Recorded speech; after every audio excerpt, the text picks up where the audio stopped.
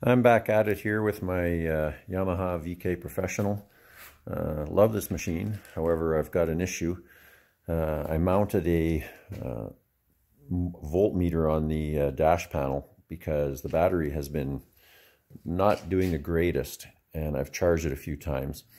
Voltmeter was showing roughly up to 13.2, 13.5 at speed, and it should be much higher than that. It should be in the 14.4 range. In any case, yesterday, while driving, the voltmeter on the dash showed the voltage just stayed around 12 and then dropped down to as low as 11.8. So there's no charging right now. So I've gone through a process trying to figure out what's going on, and at the end of the day, the regulator, which is under the front there, you can see, was nothing coming out of it. And I've unplugged the connectors from the regulator. This is actually from the stator, plugs into the regulator. So the connector, the gray one with the 3 wires, is coming right out of the engine from the stator. And while running the machine, and again, so I started the machine without the voltage regulator connected because it's outputting nothing. But you have to have this connector right here connected because that connects the instrument pod, and it won't start unless you have that connected. So with that connected and the stator disconnected, measuring AC voltage from each of these pins, the stator has 3 phases, and those are, each of these white wires are 1 phase of the stator. I was measuring at, about 2000 RPM, I was getting 40 volts out of one. The other 2 are like 8 and 14 or something, really low. So I suspect 1 phase was gone and the other phase just left me the other day. So there's not enough to charge. So in any case, I'm going to take this apart and replace the stator. And from what I'm seeing, I'm going to remove the oil reservoir tank.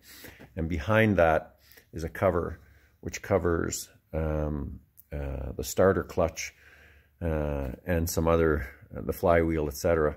And the stator, from what I can see, is mounted to the inside of that cover. So it shouldn't be that difficult a job because I don't even have to take the flywheel off from what I see.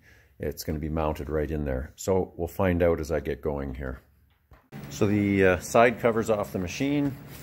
I removed the oil tank. Actually quite simple. A few hoses. I drained the oil out of it. And you can see that cover with the 2 plastic screw-off covers on it is the cover for the side of the engine, and the stator is mounted into that cover from the back side. So there's a cable coming out of the top of that. That cable is routing through here and over to the regulator. So I've pulled the 1 cable out, but what you need to do is, again, make sure you've unplugged the gray cable from the regulator and then disconnect this small connector. There's the 2 ends. You have to unplug that. It's all part of the stator connector. So now I have this. I'm going to run it through, pull it back out, and it should be as simple a matter as undoing all the bolts holding that on, and it should come off the whole cover. Now what I did in my case is, this is my coolant heater, which doesn't do a great job, but because it was there, it was turned the other way. So to make room to get the cover out, I loosened the clamps for the coolant and I rotated this 90 degrees so I can push it back now and hopefully help me get that cover out of the hole. So I've routed the stator plug-in cable back through. So it's just hanging here, coming out of the case. 1 bolt clip holding it. And I'm taking off their hex 5mm with an extension. I thought I might need a universal joint, but I'm not. They're not overly tight. They come out quite easy. Just being careful to move the hoses so I don't drop one down below and have a hard time finding it. And here we go. So the stator is off. That's what it looks like in there with the cover off. Now I'm going to point, I hope there's enough light here.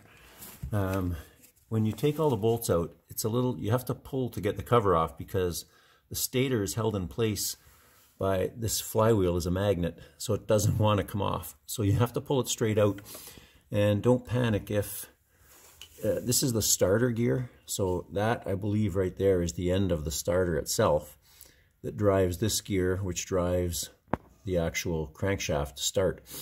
And this pin comes out, it's just sitting there. So when I pulled the cover off, that pin fell out and the gear was cockeyed. Just took a couple of minutes to realize what had happened. So I did a test to put it back on, put the cover back on, and all I did was slide it into place. And you just have to push these hoses back on the left. I had to disconnect and drain a ton of coolant because this coolant heater was too big to let the cover come out. So I ended up having to pop it off, pop the hose off to get it cleared out of the way, and then I managed to wiggle it out. So once you pull it out straight, keep the left side back and pull it out, and with the left side back, it came out okay. I did a test to put it back on with that pin and the starter pin, and I kind of was eyeing it from above, and it did quite well. It wasn't a problem.